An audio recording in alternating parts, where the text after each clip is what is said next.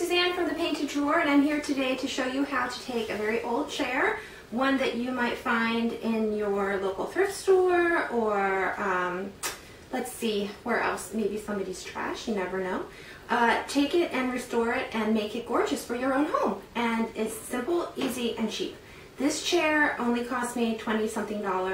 It's gorgeous. It's solid wood. It has some great detail that's really going to pop with the paint. The fabric is old green velvet. I happen to love, so I'm going to put some Resolve upholstery cleaner spray on it, let it sit, and then brush it, and hopefully it might get rid of a few stains that it just basically needs to be perked up. Anytime you take an old chair, it's going to be kind of gross when you first get it, so this is not for the faint of heart as far as dirt is concerned. I already gave it a good vacuum.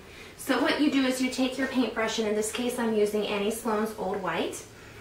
You dip it in, obviously, and you just go to town. Now, I will say, I have a pretty steady hand, and I don't tape off the fabric unless it's in a really hard place. I would suggest, if you're a little nervous about that and you're trying to keep the fabric, that you do use tape and tape off where it hits the wood, because once you get the paint onto the fabric, it's pretty hard to get off, especially chalk paint. So that's my tip. Like I said, I'm going to put the Old White on, and then I will come back and show you. We're going to distress the detail and put on the wax, and hopefully transform this back to its state of original beauty, just with an updated twist. And I'm showing you how to do a remake of an old vintage chair. In the first video, I showed you how I was going to apply the Annie Sloan Old White. So this is just the first couple of coats of the paint. It's all done, and then the next video I'll show you how I distress it back, and then we'll do one on the waxing so you can see. This I'm just going to give it a quick try. The fabric is velvet. It's really stained. It's really old, but I wanted to try to keep it if I could, because I really love velvet and I actually really like this color. So I just bought the Resolve cleaner. Let's give it a whirl and see if it works. It says just to spray it on, and then we'll let it sit and then scrub. So that's all I do.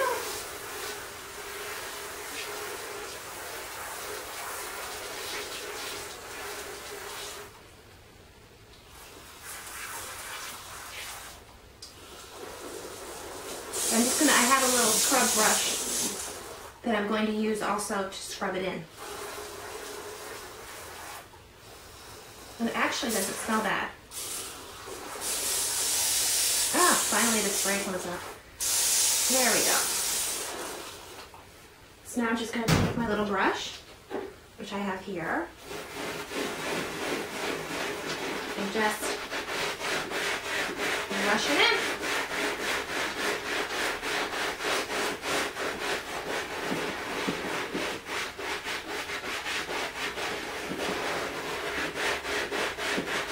Velvet's pretty forgiving because of the nap. So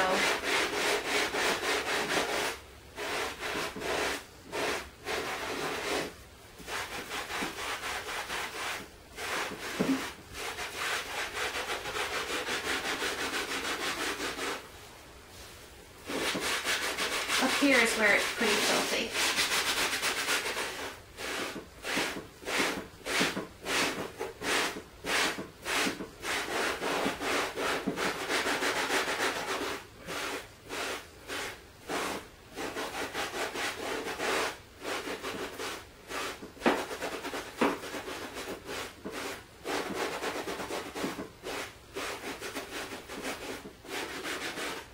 Okay, let that soak in, and then I'll be back and I'll show you how it goes.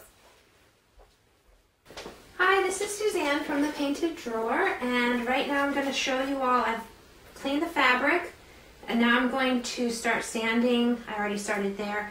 The paint, the chalk paint down. You just take, this is a 220 grit sandpaper. I wrapped it around my sanding sponge, and basically I am just going to go over the chalk paint and highlight the aspects that I feel really should pop. Now this chair has a lot of gorgeous detail, and by sanding it like this and distressing it, all of the detail that you wouldn't necessarily see before will suddenly appear. And then with the clear and dark waxes that I'm going to apply, it's really going to highlight all of this gorgeous woodwork on this vintage chair that was basically lost before when it was dark wood. And this is what I tell a lot of people who say, oh, why don't you leave it unfinished, you know, just some pieces sure would look better natural wood, but other pieces such as this chair, they really, to me, look so much better painted. So there you go, there's the little woodwork along the front. Also, by sanding your piece, you will create a smoother finish to your paint. So it will feel more professional, especially after you wax it, than if you didn't sand it first. So anyway, I will be back and show you how we're going to apply the wax. Hi everyone, Suzanne from the Painted Drawer, and we're on our last step, which is applying the dark wax. The dark wax comes in a tin. You only need to apply a very, very small amount, so use it very sparingly. Basically, dip your t-shirt in, and there you go. Kind of like dig it in there.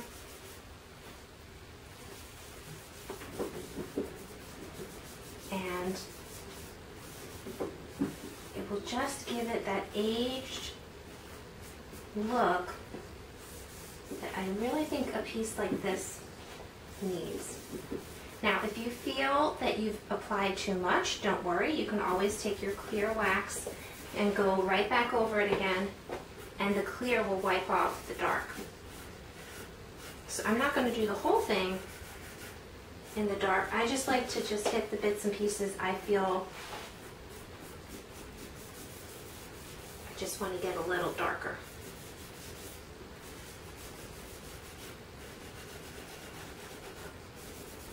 I think the piece is really, the chair is looking great.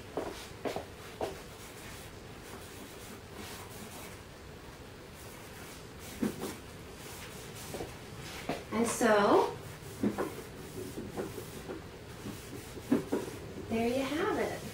Gives it an aged look. Just going to wipe a little bit more off. And like I said, it really highlights, really gives it that authentic look. Not that it's just been painted in white paint and distressed. It makes it look like it's really old, like it was always this way. And that is what I love about the dark wax. So there you have it. My old chair made new to look old, that I happen to love. Hope you love it too.